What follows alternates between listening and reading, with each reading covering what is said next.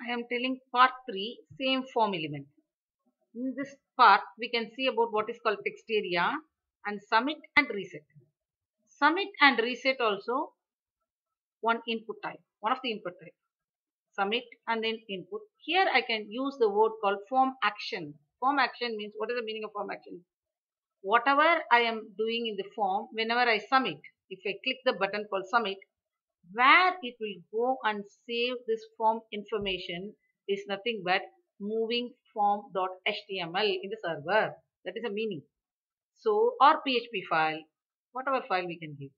So, this is called the form action and submit button. Reset is a reset. Again, reset the form. What is text area? Now we come to the text area.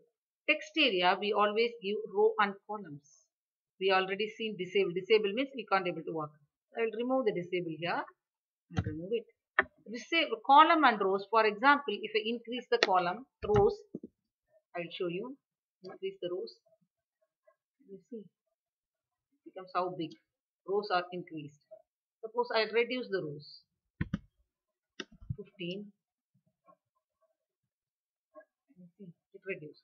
Rows reduces. Suppose I want to decrease the column. Column is also 15. You see, this is called, how we can say size in input type. The input type we call size. Correct or not? Input type we already see the size of the input size. This one. Like that. This column and rows are called size of the text area. The text area, we should remember, text area is not a single tag. Opening tag and then what? Closing tag.